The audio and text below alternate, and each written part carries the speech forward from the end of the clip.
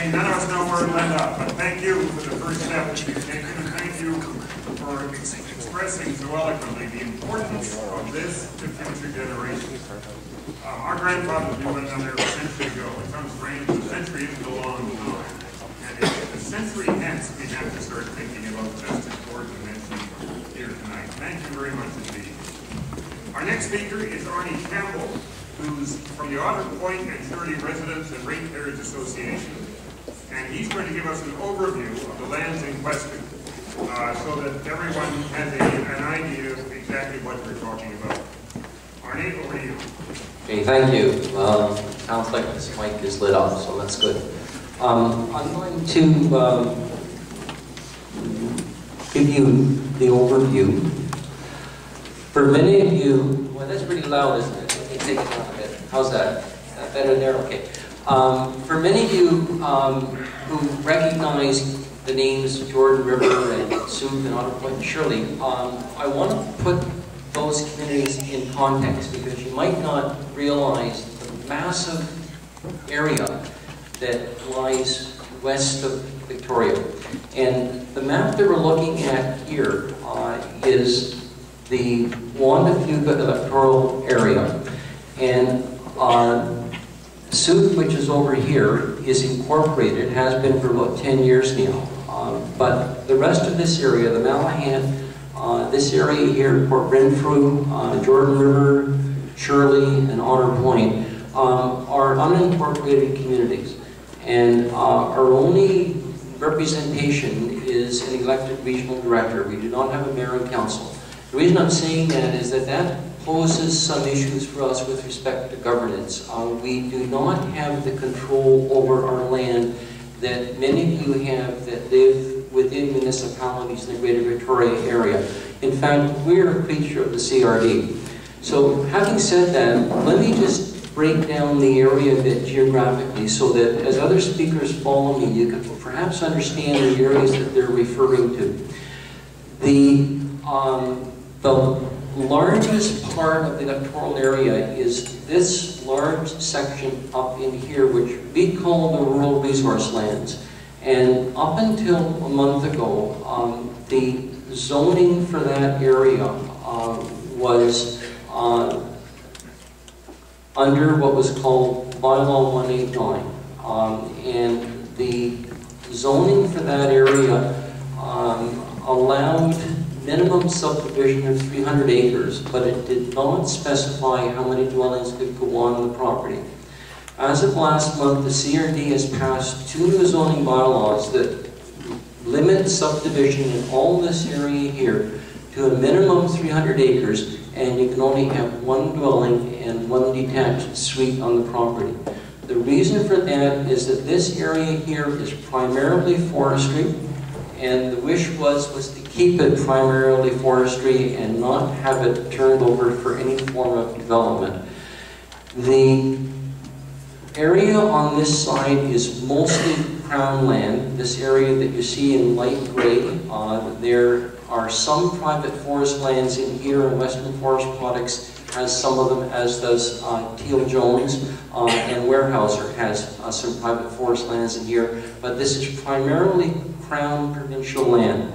The yellow area on this side is primarily private forest land. It's owned mostly by Timber West and by Western Forest Products. Why I'm saying that to you is that although the red areas, which are the properties that Western Forest Products has now put on the market for sale, are substantial, what some people do not realize is that compared to this whole other region up in here, they are in fact minuscule. They have a huge impact on us as residents of Otter Point and Shirley, but I want you to understand that what people will be talking about this evening will be the highlighted areas in red, but there's all this other huge area that is mostly private forest lands and Crown land here with a mixture of some private lands inside. So let's narrow it down to the lands that most people are interested in hearing about this evening. If you look at the map, I've put in red the properties that are currently up for sale. These are not, again, all of WFP's properties. They are only a fraction of what WFP owns. But these are the ones that have the most likelihood of residential development if they were bought, and there are some reasons for that. Many of them are along the Wandafika Strait, which makes them waterfront property, which is very attractive. There's limited waterfront property left in this region. It's all been bought and it's all been built on. So having a lot of waterfront property makes it attractive for people that might wish to live in that area. The other thing is that most of the lands that they have up for sale are within what we call OCP areas, official community plan. All of you, if you live in a community in the Greater Victoria area, you all have an official community plan for your community, and so do we in the Otter Point and Shirley Jordan River area. What makes it attractive to sell land within an official community plan area is that there is zoning there that might allow for residential development, and if it doesn't already, you are allowed to apply to the CRD to possibly have the zoning changed, which would then make it more attractive to have residential development. So let's just look at where the properties are, just to make sure that you understand. This section over here is by the Souk potholes. This piece that's below the black line, if you can see it, this lower part is actually within the municipality of Souk. This upper part is within the rural resource lands. Now you would say, yes, well, what's the point in trying to sell this land if the minimum subdivision in this area is now 300 acres?